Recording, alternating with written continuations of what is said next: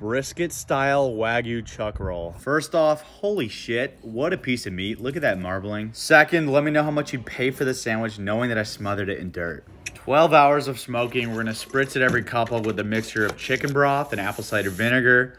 Now once we've hit 180 internal, we're gonna wrap it. Just like that.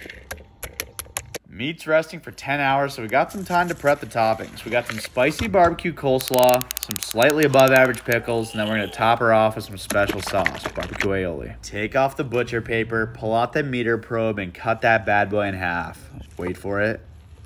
The bark is absolute madness. It's smoky, juicy, tender. I literally got no complaints. No. There we go. Top 3 sandwiches I've ever made. Wow.